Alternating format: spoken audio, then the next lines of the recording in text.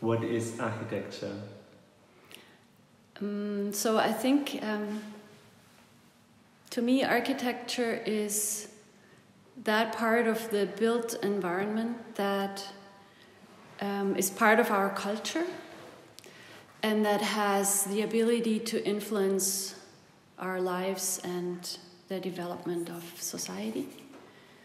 So I wouldn't say architecture is the entirety of the built environment, but only that part that really is part of culture and having an influence. And I think that's also the aspiration we need to have as architects to make architecture. And I think it also works not retrospectively, reciprocally. Because if we look back in some past time, let's say, then architecture is an expression of that time. And it is an image of how people lived, thought, belief systems, a kind of narrative, or it tells a story of a particular time. So one could also say it's a collection of experiences, aesthetic compositions, socio-political events that manifest symbolically in the built space. And so thinking forward then,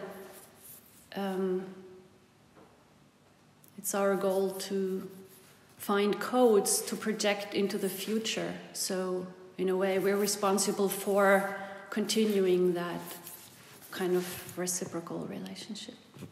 So what can architecture do? Well, in a way, it's now implied in the answer of the first question. If I say that to me, architecture can have an influence, or should have an influence on the development of society or our lives, then I'm also saying that it can do that, right? It can stimulate change, progression, and when you think of, so another thought to that is when you think that spatial orientation is really the origin of our thinking, and we know that from development of children, so a sense of ourselves is directly dependent on a sense of orientation of space. And the kind of, when you look in history again, our perception or our thinking about space changes over time. Space as a container, space as a narrative space, or space as maybe now in the last decades more broken space, bent space, hybrid space. That thinking changes, and so it changes the relationship we have to the world and how we think of ourselves. And so in that sense, space is architecture, so that's what I think architecture can do. Maybe another thought is architecture and space can induce transformation. And I mean that both literal with built space, but also figuratively, any new idea that we want to enter into our reality, sort of the unknown coming into the known, needs mental space. Otherwise, we keep doing what we've been doing. And that mental space, it's the same with built space. We need a change inwardly and outwardly, and it can induce transformation. Otherwise, we keep, it's spinning in the same. So yeah, space for change in a kind of game of the word. And then I would also say that architecture creates identity. It's related to all of these points. And that on a personal level as well as for the public, for institutions, for businesses. I think it has that capacity. What is your architectural position? So my position currently, I think we're at a very interesting time. People say it's a time of insecurity, or people say it's a time of where everything is possible in architecture. And I think it's a time of change again, and it seems we're all looking for another dimension of how to look at architecture and the world, I would say, and how to navigate. And in that kind of attempt to navigate all these possibilities, there is old systems of order, new systems of order, and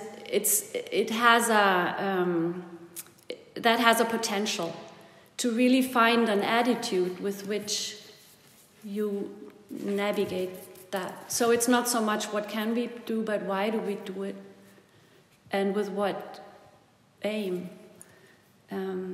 And there has been such a trend towards, of course, there is all these technological advances and progress, and one could go down that route and just continue progress. More automation, more distance to sort of the person. But on the other hand, there is this growing awareness of social responsibility, social intelligence, that machines still cannot really take over. And so I'm feeling there is these two worlds, and to me, my position would be, I don't think there is a solution in one or the other area of thought, but rather in a kind of synthetic thought, to bring these together. And it's a more broad or all-encompassing approach. And I think there is another point to make, which is a paradigm shift. I think there is a bigger change happening right now, not just a small step. And for a long time, also in science, and I always like to look at neuroscience, we've analyzed. We can analyze and go to detail and more the smaller particle and try to understand what's going on, but it doesn't ultimately give the answer. And so now there is a shift from analysis to synthesis, or we know that more knowledge doesn't get us anywhere, so there is a shift from knowledge to also experience, or ecology and networks, or introspection next to progress. So it's both. It's not going back to something or saying something is only negative, but it's that look towards synthesis. What is your design method? The method really, again, comes from that position. It's an open method, so it doesn't follow a prescribed chain of command, let's say. It's an idea-driven process where we try to deliberately switch media, I would say, or switch worlds, switch point of view, so we can bring, and I'm not saying it's between one or the other opposing polar, way of thinking, but it's this multiple points of views and finding that third space in between. So it's not just this and that or that, but both. And I think there is this kind of potential that opens a third space that we otherwise don't know. And you can only do it if you allow to work in that way. And so concretely, it's for example, working in the analog and the digital, deliberately involving the body as well as the mind, allowing for intuitive steps and then alternating them with analytical steps. And if you stay in one media, you only have one side of the brain, but it's kind of flipping between the two and allowing for interpretation and very personal, unthought things to happen. Also the era.